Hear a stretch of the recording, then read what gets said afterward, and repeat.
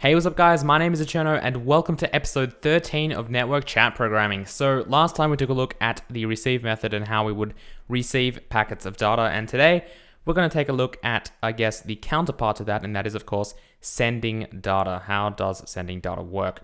Okay, so I did mention last time that one of the things that would be, I guess, happening is that the receive method wouldn't just be implemented normally as it is here. It actually requires another counterpart, and that is of course a thread, because we want to receive multiple, well, we don't want to receive multiple packets at once, but we do want to be able to receive packets while doing other things in our application. We don't want our whole application to freeze while actually, how do I say this?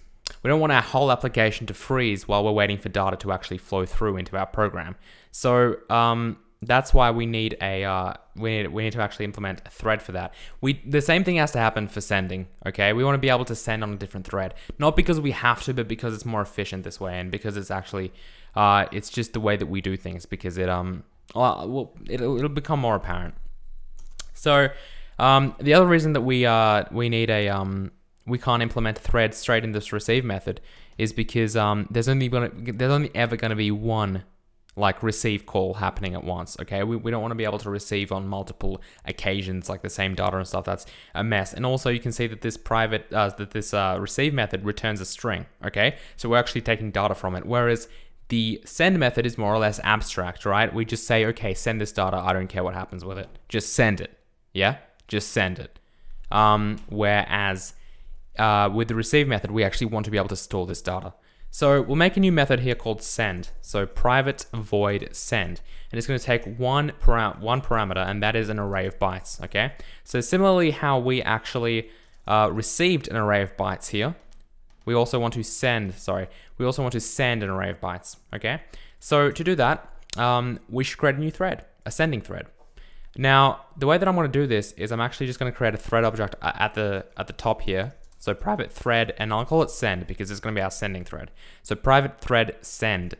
Now, over here we'll hit up send equals new thread, and then we'll call it something just because it's, well, just so we can identify it in the debugging in case something goes wrong. So new thread send, we'll call it send, and of course inside thread here we need to implement a method called run, as you all know. Well, you should know. Again, I might do an in-depth on thread. And make sure we start the thread, of course. Okay, so thread.start.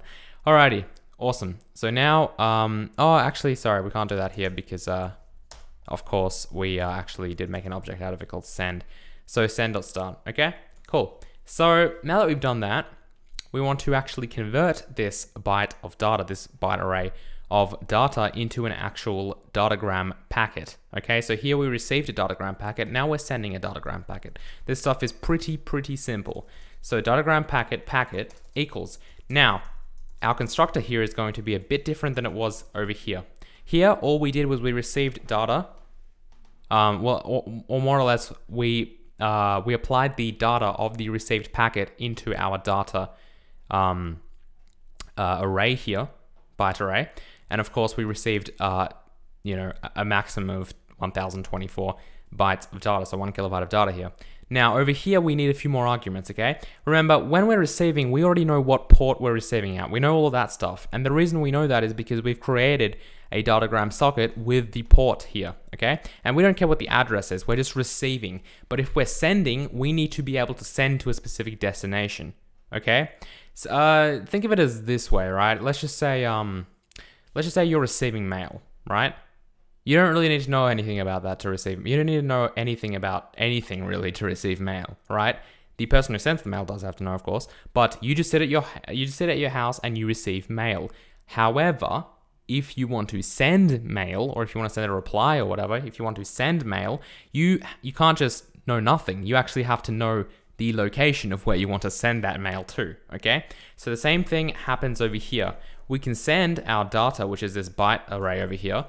We'll send, data.length, the same thing as we did here, so that we send the data in its entirety here.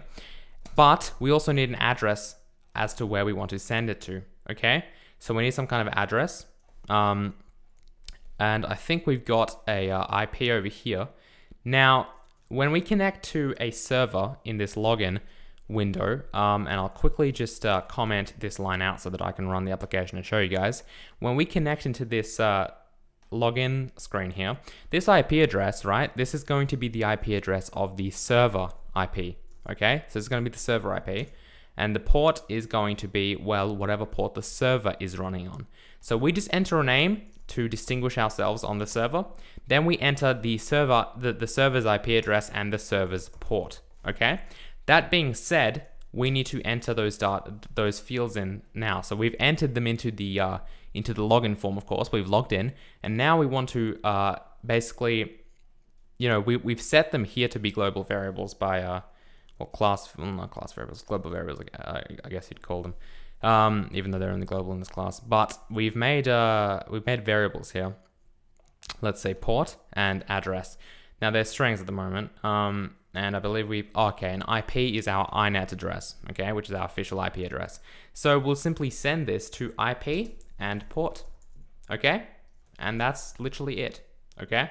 Now, in order for this to work, data has to be marked as final, okay? So go ahead and do that. I'm not gonna bother explaining why that needs to happen, but it does, okay? And the reason, well, roughly the reason is because this is actually an anonymous inner class, okay? That's essentially why. To basically prevent stuff like concurrency issues between these two different inner and outer classes. But anyway, I'm not going to get into that too much. All you need to know is that it does have to be final. Now that we've actually created the packet to send, we should send it, okay? So we'll just type in packet here. Socket.send, and then the packet that we want to send, okay? So socket is, of course, referring to our Datagram socket, which, of course, is our, remember, connection to the network. And then we're simply sending the packet. And of course, the packet contains details as to where it is sent. Because if you've done networking or something, you know that, of course, the header of the packet, of course, contains the IP address, the destination IP address, and the destination port, after which, of course, the router or whatever you're using converts that into stuff like MAC addresses and sends it around the network. Now, this throws an IO exception, so you have to make sure you handle that. I'll just hit surround with try catch, because I'm not going to type it out, but that's what it will do, okay? So we're catching a possible IO exception here. And that is it, okay? That's actually the end of this send method. So you might be able to see why I'm saying that it's a lot easier than receive, because really it's really clear where we're sending it to, okay? We're making a packet, we're filling it with data here, we're giving it an address of where we want to send that data to, and then we're sending it. Yeah, pretty simple stuff. Whereas with receiving, the thing that might confuse people, I imagine, would be like we're receiving, okay, we're receiving data, but how do we know where, like, how do we know what port to receive it from? How do we know what address to receive it from? Of course, you have to realize that the address we don't need to know at all. Like, who cares? We're just listening for any packets of data on a port. The port we do need to know, of course, and that is specified when we create the actual Datagram socket, okay? So every socket, of course, has its own individual port. Now, this is pretty much it, okay? That's the receive and the send method. Next time, we're going to take a look at creating a really quick server and then trying to send data back and forth. And then we'll move on to blending it in with GUI and adding other things that actually take this to a whole new level. And that's not just sending messages, but sending things like connections, you know, basically other data. So not messages, stuff like, you know, so-and-so has connected, or I've lost connection to the server, or stuff like that. But thanks for watching this episode of Network Chat Programming. If you did enjoy it, please hit the like button, and I will see you guys next time. Goodbye.